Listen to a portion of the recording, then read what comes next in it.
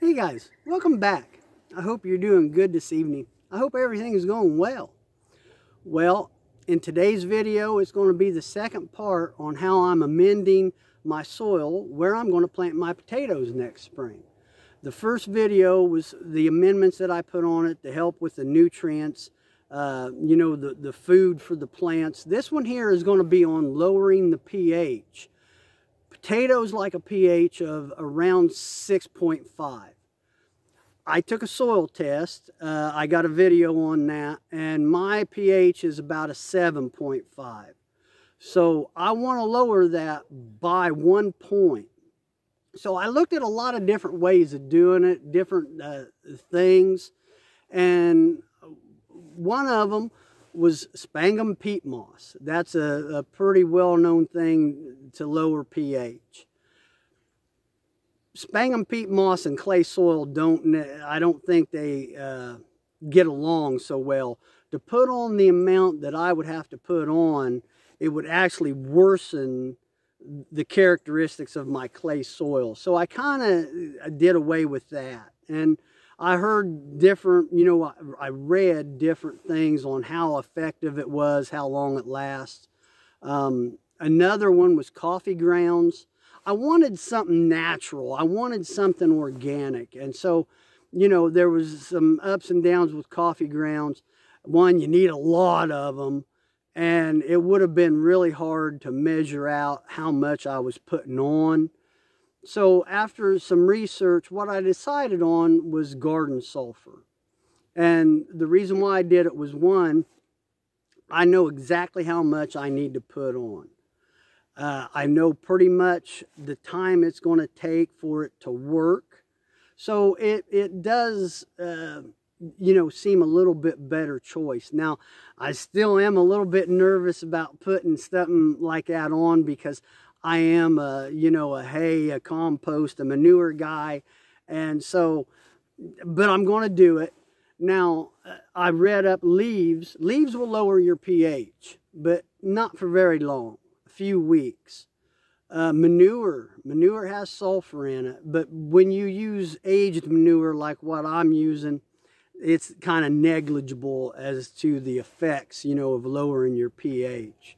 So, like I said, I went with garden sulfur, and I'll show you the bag. Now, if you read that, it says 1 to 1.5 pounds per 100 square foot. Do not overdose. Okay, check pH before making a second application. This is,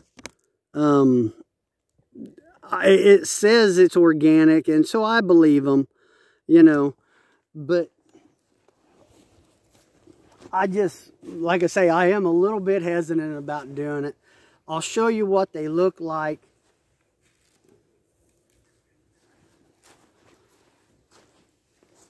Try to anyway. Okay, so what they are, they're just little round pellets.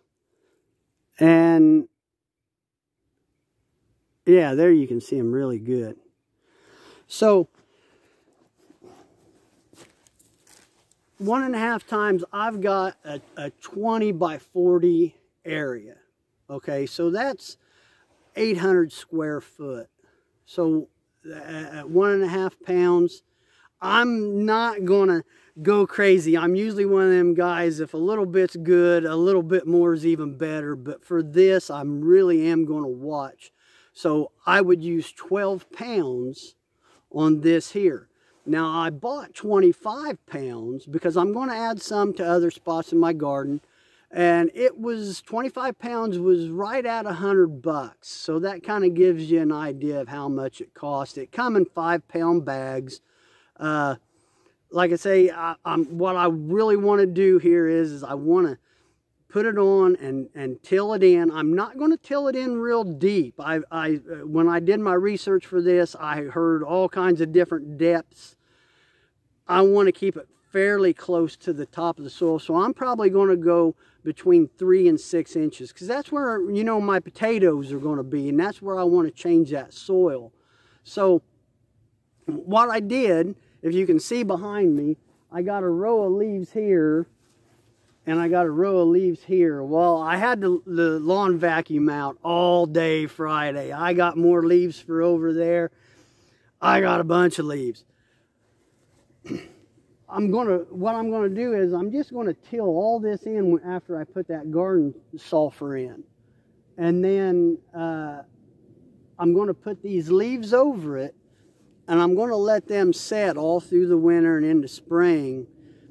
And then I'm gonna till it in again. And then I'll put my potatoes right on top of that. So that is the game plan. So like I say, guys, the most important thing, the very most important thing before you use a lime or a sulfur or anything like that, guys, get a soil test. Don't take advice. Don't listen to your buddy. Get a soil test and make sure, because if you add garden sulfur or anything like that, you're not getting it back out. So you're going to be stuck with it. Now, having said that, nothing lasts forever. That's why I love using organic soil amendments, you know, manure and compost and things. Because if I add too much manure or I add too many leaves, the soil is going to balance that out. It's not going to be there forever.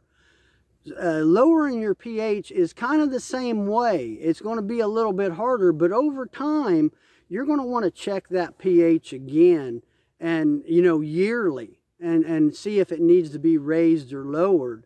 But guys, just really be careful. Get a soil test. And, you know, like I say, my potatoes didn't do real good this year. They did okay, but they've been a lot better in the last few years. So I hope this helps, and I hope this video helps you. You know, pH is very important, because if your pH isn't right, your plants won't be able to uptake the nutrients in the soil. They might be there, but your plants just won't be able to use them for food. So, guys, I hope that helps. Even though it has cooled down, we had a snow. I love it. I'm out here gardening, and, you know, until the ground freezes, I will be out here. All right. Well, hey, guys, I hope you enjoyed the video. I hope it helps. I'll talk to you later. See ya.